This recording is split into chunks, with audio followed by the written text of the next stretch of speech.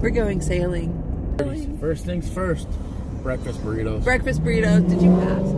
Oh no. I thought he passed breakfast burritos.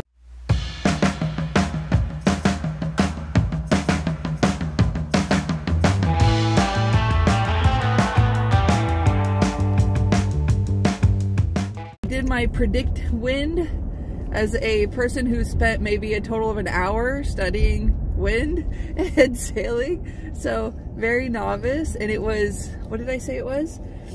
It was an offshore breeze, about 5 to 10 knots of wind, 1 foot swells, and it's going to be a, what is it, banning? I don't know. Forgot the term already. What is it when the wind goes counterclockwise?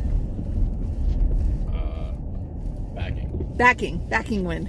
I think. Look at us and our lingo and terminology. Oh, jeepers.